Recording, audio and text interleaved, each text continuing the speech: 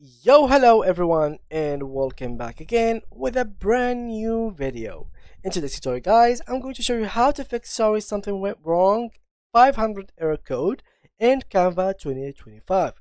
It's very annoying when you try to create your own design on Canva and something stops you in the middle of it, especially when you are in the process of doing your last touches on your design and suddenly an error comes in your face and you can no longer edit, and you might even lose the progress that you made.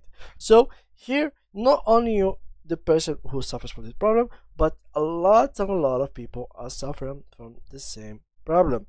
Now, what is the solution? Simply, guys, this problem will only occur when servers are down. For example, like when server is down, not only you who is using Canva at the moment is gonna be affected, but every other single user will have the same message. So as you can see here, yes, just now I'm getting the same right now, and hopefully don't make the same problem. It's so weird.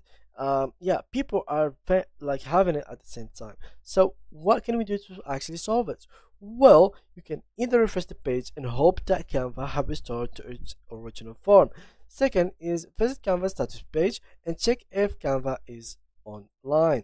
As you can see, this is Canva status and all systems are operational and everything works smoothly.